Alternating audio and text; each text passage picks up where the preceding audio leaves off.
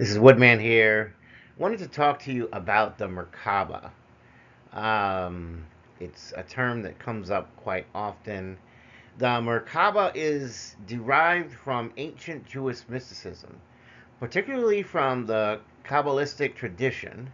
The word Merkaba, or Merkava, is Hebrew for chariot, and it refers to the divine chariot seen by the prophet Ezekiel in his visions described in the book of Ezekiel.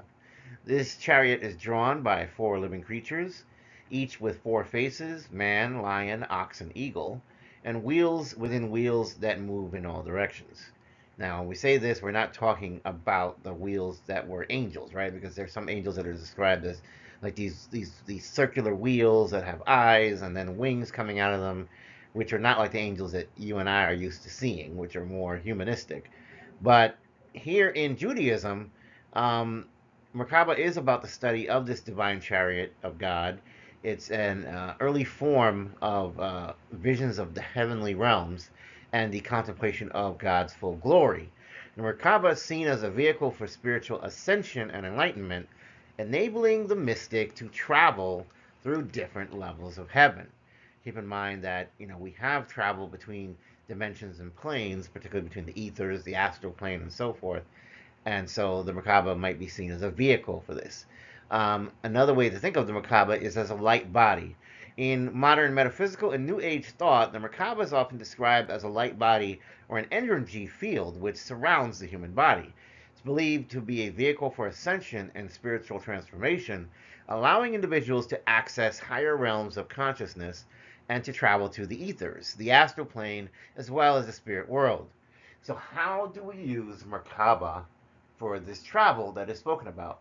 Well, to use Merkaba for spiritual travel, practitioners often have to engage in meditation um, and deep visualization techniques that will allow there to be this intention and this focus on this method of travel. It generally involves, firstly, the activation.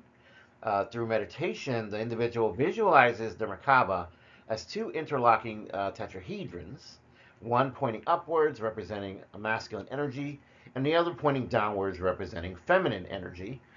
Then we have the process of rotation.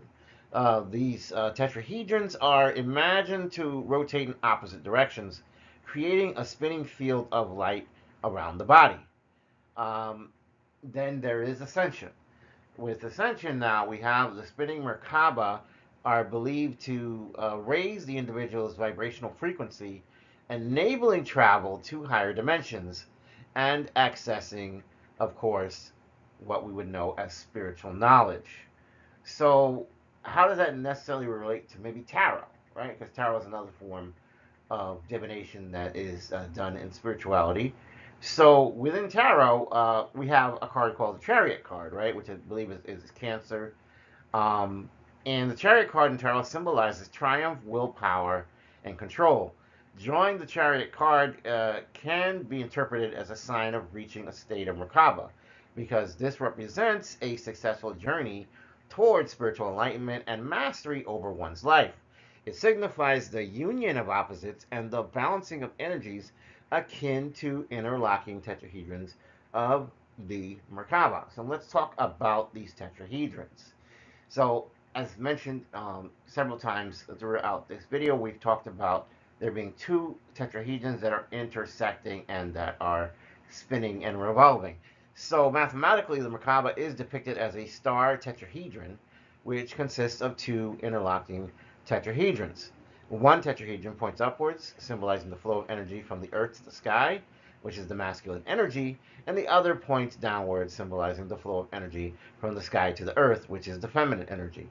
This geometric shape ultimately represents the balance and unity of polarities. And if you remember, we talk about the polarities and about the feminine aspect, masculine and feminine aspects when we talk about the Kabbalion and certain principles within the Kabbalion, right? So, light seeking and deep healing. The Merkaba is associated with light and healing. It is believed that by activating the Merkaba, one can connect with higher states of consciousness and then receive guidance from the divine, as well as experience deep healing. The light body facilitates the release of negative energies and promotes spiritual growth and transformation, which would then allow one to um, be able to access higher states of consciousness. So, how does that factor into achieving one's life purpose, right? Because life purpose is important.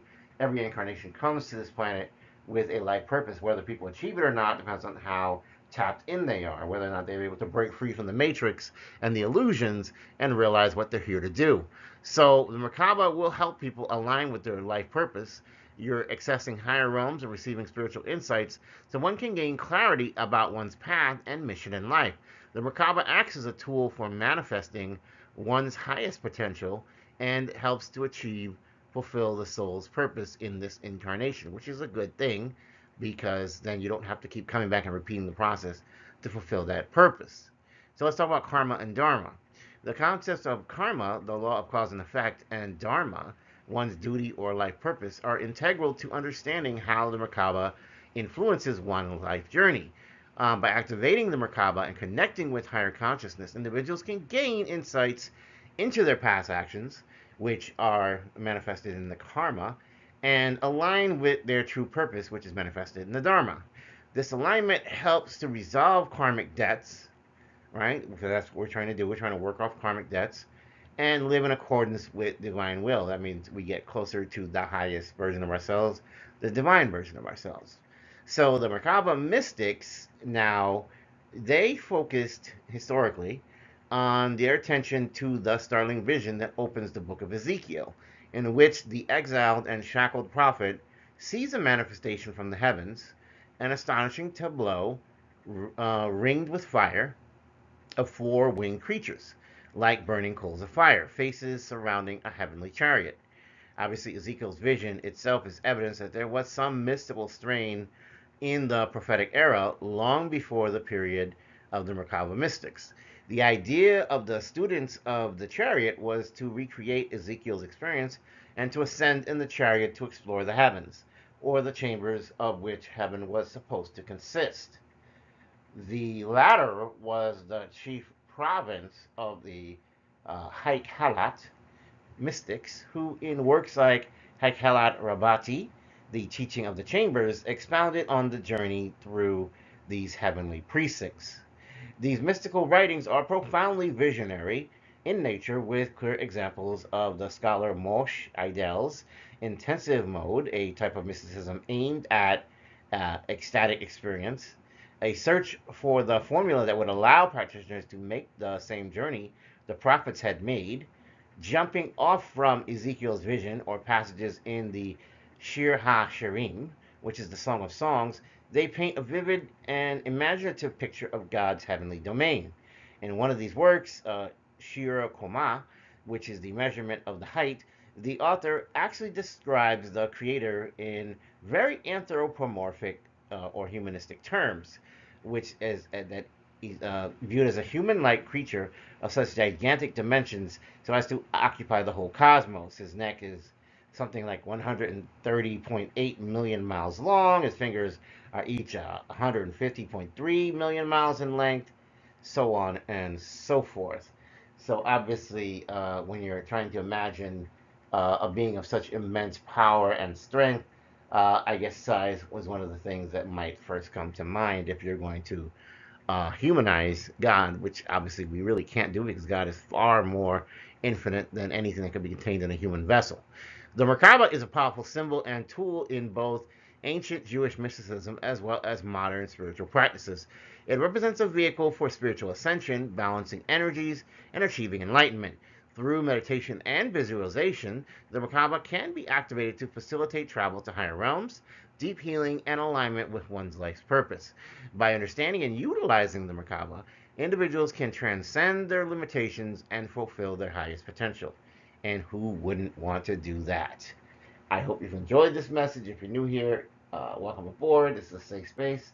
If you're returning, I appreciate your support as always, and I love you. I love you. I love you. Have a wonderful, blessed day. Woodman signing off. Take care. Enjoy your 4th of July. Bye.